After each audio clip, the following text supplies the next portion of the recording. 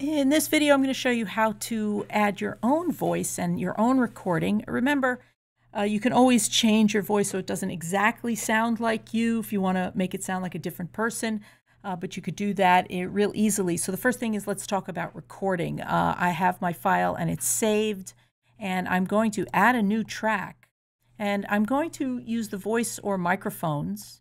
Now, I have a microphone plugged in. It's not plugged into the computer directly. I'm not using the computer. I am here. The input is not my built-in, but I'm using this thing called a Claret Pre. This is mine. You will probably be choosing the internal microphone. I have a setup here so that I already have a microphone built in. That's what you're hearing me through. So if you don't have a professional setup like this, you probably want to use the built-in mic. Now on your Chromebook, if you're using a Chromebook, the built-in microphone is going to be a little dot at the top of your Chromebook, maybe a little bit off to the right. You're looking for a little hole. You want to get kind of close to that.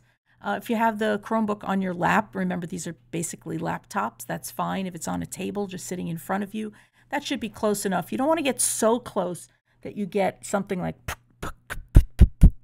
these airy sounds. I just got really close to my mic. It probably got really loud, and I got all these things called plosives, these air sounds.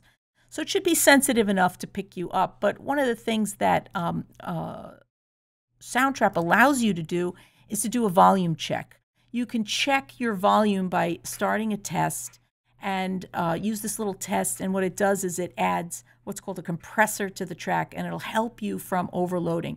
So go ahead and do that. You start the test and you just speak. Change the play louder. It wants you to play really loud so you get in the red, so it knows what loud is.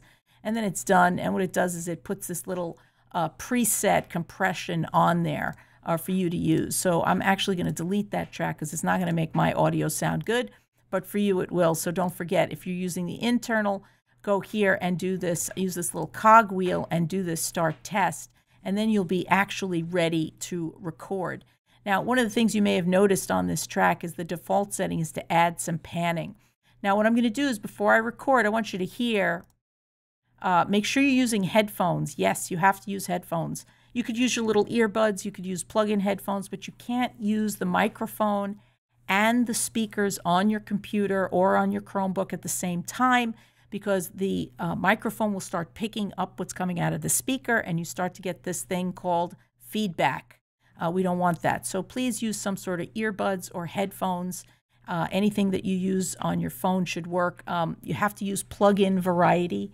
I think on your Chromebook it won't allow you for Bluetooth, but you'll have to check that out.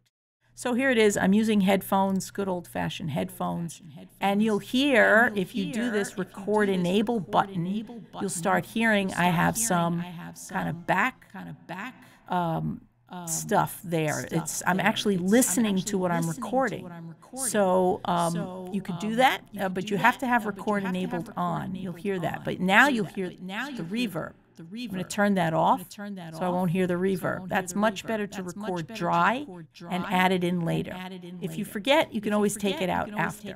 So I'm just going to add what I want to add. I can hit the start recording, and I can plan, I can time it for after, in the house with the #1 DJ, New York tri-state area, and then I can record myself, or I can just start recording and move it around because I can edit my own audio as I like. So here we go. I'll try and do this. Here we go. Spinning the hottest beats in the New York tri-state area. Freeze! DJ Freeze! 1, 2, 3, 4. So I'm going to stop, let it process, and I'm going to turn this off so I don't keep hearing that in my headphones. So